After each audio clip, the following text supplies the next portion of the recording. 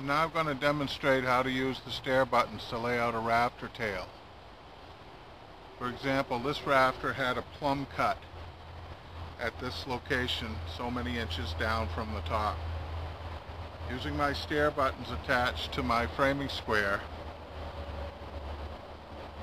bring the framing square in line with the dimension mark and draw a plumb cut.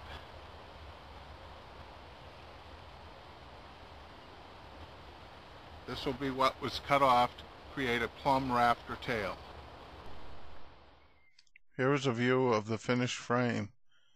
On the rafters you can see the plumb rafter tail cut, and where the rafter meets the plate you can see the bird's mouth cut. At this location I would like to cut a bird's mouth for a rafter seat.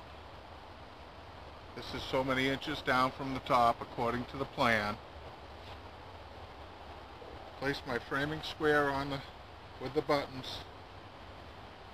Bring it to the crosshairs because it has to be down so many inches from the top. There's my plumb cut.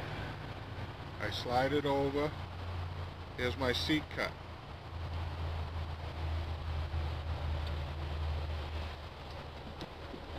This part of the wood will be cut out. This is also waste on the tail.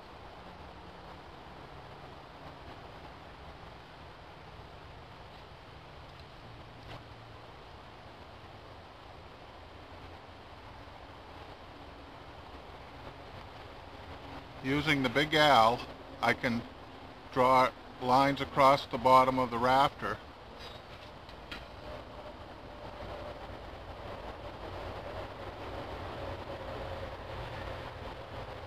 which would project the lines to the other side of the timber.